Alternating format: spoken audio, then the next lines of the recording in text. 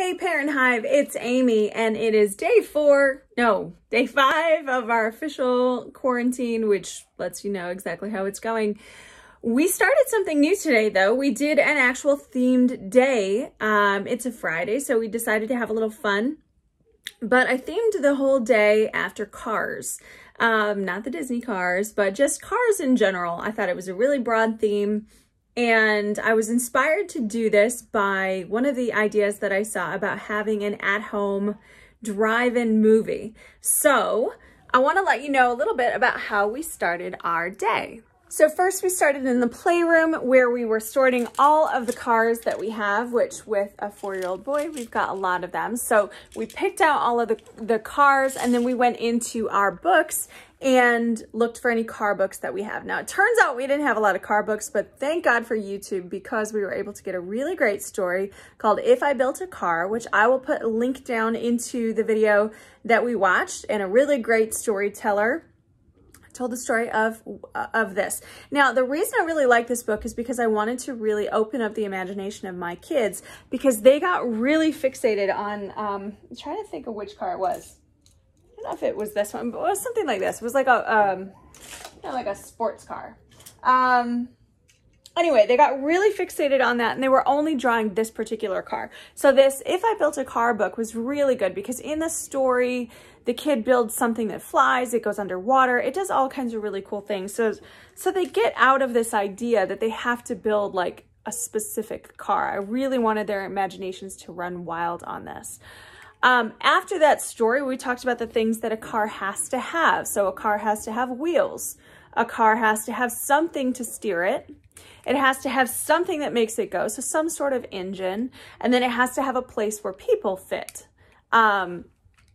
Jet propulsion, an actual engine, it doesn't really matter. Depending on the age of your kids, you could actually have some real fun with this. It could be very serious. You could talk about combustion engines. You could go to all kinds of detail with this, or you can just let them be crazy and have fun. And I'm going to show you what my kids came up with. So right here, and if I tap on it, you'll be able to see a little bit better. This is the drawing that my daughter came up with. She's 6 years old, and this is her crazy car. It has a hot tub. It has, you can kind of see where like it started to be a really normal car. And then we watched that, the reading of that book, and she got really, really creative with it. So it has a store, it has a play structure, has a hot tub. I really like where her mind's at right now. And it can go underwater. It has stilts. It has all kinds of cool things. This is my son. He's 4, and he just had a blast, mostly copying his sister. That's our cat who's jumping in. Mostly copying his sister, to be perfectly honest with you. Come on, cat. It was really pretty fun to see what he had to do. So that was honestly like the best car he's ever drawn. It was really pretty fun. So that was the next thing. We watched the video, we talked about cars needed to have, and then we got real creative with it. I told them that our end goal today was to ride in a car to watch a movie. We were gonna have a drive-in movie, which they've never gone to before, but I said we're gonna have one at our house. So we wanted to, I really wanted to come up with something for them to look forward to through this whole thing. We can't leave the house today. We have no plans to leave the house today, and the weather is kind of junk. So we have to be home. So we're coming up with different reasons to kind of enjoy being in different parts of our house. So the drive-in movie is going to be a big deal. It's the event of the day. I'll show you more about that. Now, this part can be as elaborate as you want it to be, or it can be really, really simple. We honestly went both directions at exactly the same time. These are the 2 cars that we're going to use for our drive-in movie, and we started decorating them. So Camilla's over here, my daughter. She's got headlights on her car. This is going to be her steering wheel that we're going to attach inside here. If you want to and really make this a super fun activity, you can cut the bottoms out of the cars. You could put straps over the shoulders so that they can actually drive their cars around the house.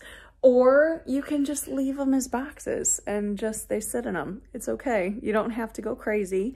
You can if you want to, or you can do that on another day. There's no rule that says it's a one-day activity. Plus, these kids are gonna love playing with these boxes for way, way, way longer than just today. We know that as parents, that kids love boxes, sometimes more than they love the toys and things that come in them. But you know, we've had a good time throughout the day. We've just been able to say, you know, I've been able to say to them just, hey, go decorate your cars, go color the cars. And that's given me, you know, 20 minutes here, 30 minutes here where who am working from home, I can, you know, do some work while they're having a really good time. And they're looking forward to the activity that we're going to have tonight where they have their drive-in movie and they're going to get their popcorn and all that sort of thing. So decorating their steering wheel, this was a really big thing for the day, because this is where they felt like they could put their creative spin on the car a little bit differently than just the box itself. This was kind of their like emblem and their logo. We started talking about what logos were. My son Malcolm did one too. Again, he's super into copying her right now, so it's pretty darn similar. But it was just a fun way for them to put their own personal touch on their car. Now, we live outside of Detroit, so one of the things I really wanted to do was focus on the concept of the Motor City and then Henry Ford, because we are huge fans of the Henry Ford Museum, and I really wanted to be able to take some time and focus on, you know, teaching them about the actual history of the car. If you have older kids, I would really, really recommend that you do that. I mean, who knows, if you want to watch a movie, Ford versus Ferrari, which I haven't seen, but my husband has, but he said it was amazing. I don't know about appropriateness of it for older, you know, even older kids or high school. There's a lot of really interesting stories, especially being that it's kind of a local thing. The Motor City is so close to us. I really wanted to highlight that. Today wasn't in the cards for us, and that's okay. I do intend to circle back to the Henry Ford concept so that we can talk about some of his famous quotes, some of the experiments, and some of the different things that he did. But it wasn't going to happen today. So those are really, really great things to kind of have on the bone, have meat left on the bone in this topic for another time. And I definitely plan to do that. So we had a really great time with this car day. I highly recommend that you give this a shot. It was super fun for the kids. They absolutely loved it. And it gave us some great structure throughout the day that was flexible enough that we could actually do it. But the theme really ran through almost all of the activities that we did. So I highly recommend it. I believe that this is the way that we're going to try to structure a few more things during this quarantine, because it just was manageable. And that's ultimately what we're all looking for, is how do we get through this and have fun, teach our kids, but not stress ourselves out in the process. So if you didn't have a super educational day today, that's okay. Give yourself some grace, give yourself some credit. You're doing the best you can. But if you want to try a loose structure with this theming idea, give this a shot. This one's a lot of fun and it can be done for all ages. Last thing I want to tell you, I posted a picture of my kids and their drawings, just for proof that it can be done for all ages.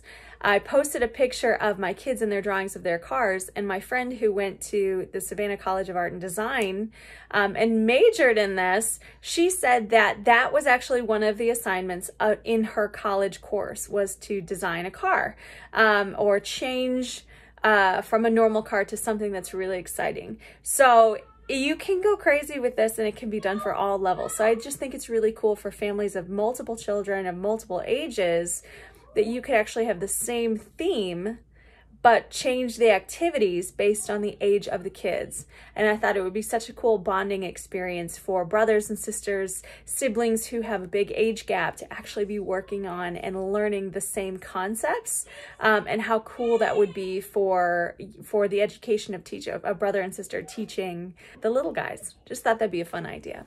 All right, I hope you had an amazing day today. If you like this video, please like and subscribe to my channel so that you get all of the updates, all of the latest ideas, activities, resources, and all of us parents, it's time for us to stick together, help each other out.